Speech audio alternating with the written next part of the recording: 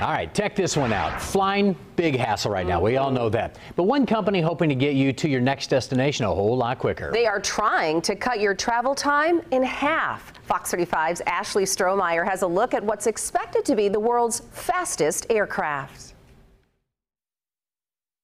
Time is a valuable commodity we never seem to have enough of. And while you really can't buy yourself more time, purchasing a ticket on board a revolutionary new aircraft could help save you a whole lot of it. Meet Overture, the world's fastest airliner. Colorado-based startup company Boom Supersonic says the latest version of its Overture airliner can get you to some of the most popular destinations in half the time, capable of flying customers from New York City to London in 3.5 hours instead of taking more than 7. And from Los Angeles to Sydney in a little over 8, rather than making you sit in the air for roughly 15 hours. Time to make flying.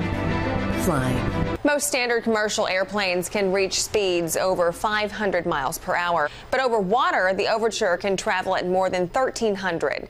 And it can do it all without harming the environment, running completely on sustainable aviation fuel. We want our passengers to feel good that their journey is actually a net good. But that's not all. The Overture is expected to also feature automated noise reduction systems, so your flight is quiet, and a moonroof so passengers can see the stars.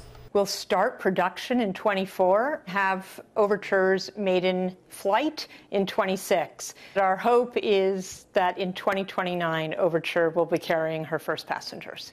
If all goes according to plan, officials at Boom Supersonic say United Airlines is slated to buy 15 Overture planes with the potential for 35 more.